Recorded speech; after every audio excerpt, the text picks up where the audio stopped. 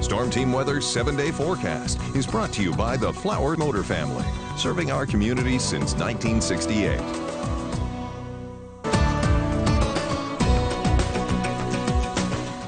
Welcome back. Well, we are almost towards your Friday, so let's make it a little bit better today with our photo of the week. This is a beautiful photo of Dillon Lake. Thanks so much to Ray Mathis for sending this in. Absolutely gorgeous outside.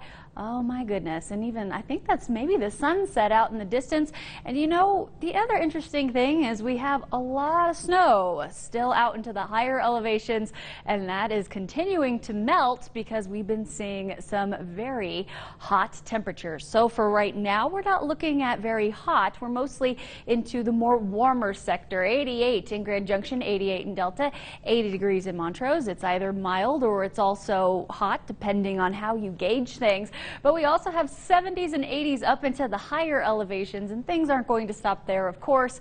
We're going to get mostly into the 90s for today. As far as what's going on outside on America's Mattress Live Tower camera, not only do we have more sunshine for the lower elevations, and that heat is also on the way, we actually have some storms coming as well. You can see all these clouds out into the distance. Well, those are starting to produce some precipitation out into the higher elevations at the moment. In fact, if we look at our radar and satellite, we're going to see most of that precipitation coming for the higher elevations. And in fact, it's all caused by a high pressure system. Usually high pressure systems come in and they heat us up because they clear out the cloud cover, and they also just sit there. And as they do, they just continue to bring more heat into our area. And that's exactly what's happened. Is this high pressure system came in on Tuesday, and it's now just sitting there, and we're continuing to see those 90-degree temperatures and even triple digits yesterday for our highs. The other thing, though, is this high pressure system is actually going to bring us a little moisture. Here's what's going to happen. We have some moisture. You can't really see it until I pull this map forward. Do you see all these milky white colors right there, as well as down to the south of us?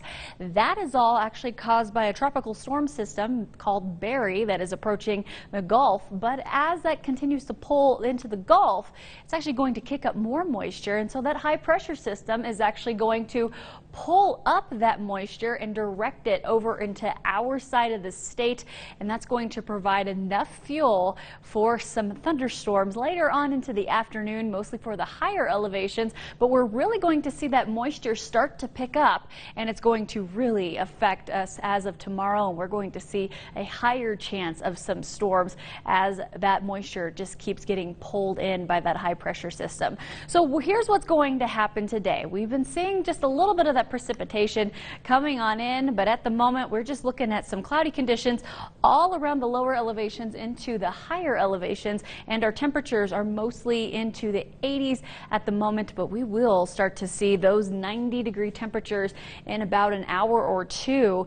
As we get hotter, we're also going to pick up energy for some storms, and so around the middle of this afternoon, you see these pops of greens up near the higher elevations and also towards the Continental Divide. Those are those chances of thunderstorms as well. We're also going to see them into the Uncompahgre Plateau, but we do have a chance, a very small chance, to see some of those thunderstorms build up towards right around the edge of those higher elevations. So if you do live near any of those higher elevations, you do have a very slight chance to see some of those storms as well. Here's a look at our 7-day forecast. We're looking at temperatures back into the 90s, 99 for today, 98 for tomorrow, and we see a slight chance of some storms for today, but they'll start to increase on Saturday and Sunday as that storm activity starts to build, and then by Monday we'll see a slight chance of storms as well. Montrose high of 96 for today, 95 for tomorrow, and very slight chances of storms today. Higher chance of storms tomorrow. Thanks so much for joining us. We will be right back.